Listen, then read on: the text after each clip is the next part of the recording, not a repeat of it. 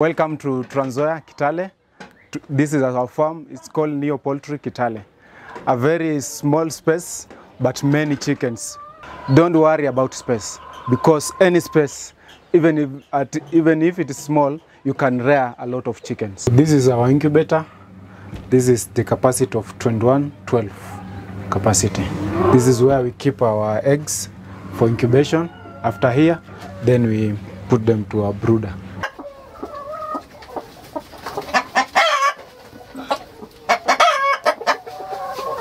This is a structure which I started with. This is where I keep the free rangers, and also these are the stock of rainbow roosters. There are some customers who need rainbow roosters chicks. So this is the space I have kept the rainbow roosters. The third layer, we have kept guinea fowls for beautification of this farm.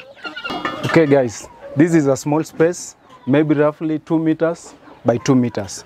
But over here, we have a lot of chicks. Over 500 chickens, we rear them from this small space. This poultry business, I started the way back in 2018, and I started with rearing 50 chickens. I took them from a company in Eldoret, which I raised that chicks from day old up to maturity. So when I sold the first stock, I kept on increasing. I increased for the first year, I managed 100 chickens. The second year, I added up to 150. Then on that year, I bought an incubator. That was the capacity of 880.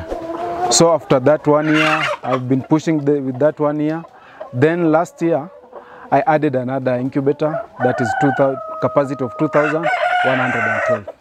So up to now, I have 2 incubators, one of 212 and the other one of 880. So I have specified specifically on selling chicks, because when you compare the profit of selling chicks and selling the mature hens, chicks are more profitable than selling the mature hens. My biggest challenge, it has been feeding these chickens. The feeds are more expensive, even if that's why I decided when I sell that mature hens, the profit is very low. But when I sell the chicks, I have a higher profit. That's why I decided, even if the feeds are high, let me switch off and switch to another venture that is selling the day-old chicks. There are challenges and also there are profits in this business. So when you are starting this business, have that knowledge and be ready for anything.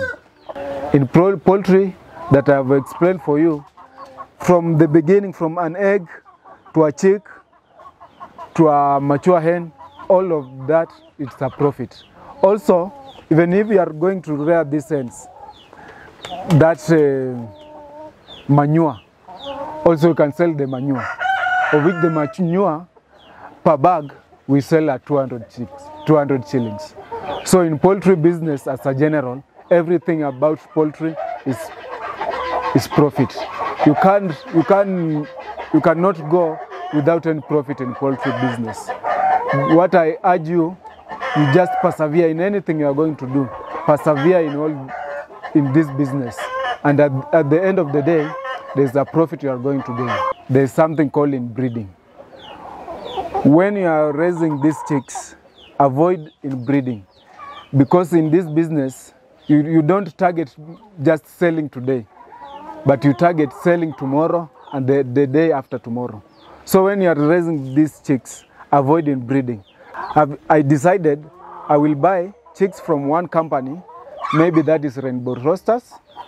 I then buy another one from maybe Saso, then I breed them.